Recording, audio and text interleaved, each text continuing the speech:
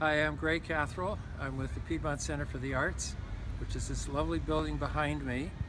And I want to tell everyone how lucky we are in this tiny town of Piedmont, population 10,000, to have somebody like Wayne Lee, who grew up here, went to New York, and he's back in town this summer with a magnificent 7-day chamber music festival, and we're the lucky ones.